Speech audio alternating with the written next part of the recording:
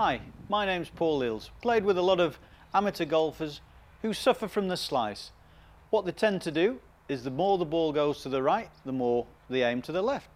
Quite logical, but what you really don't understand is why that ball is spinning from left to right for a right-hander.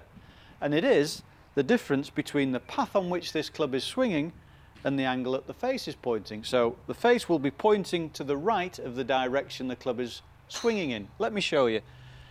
If we want a ball to slice around this left-hand blue post, the club will be travelling to the left, the face will be pointing to the right of the path of which it's travelling. And there the ball arcs to the right. That's done with intent, that's a skill. So what I should suggest to you is you take more attention in where this club face is pointing. Sometimes the slice won't slice and it goes straight to the left. Why is that? Because the path and the face are both pointing to the left.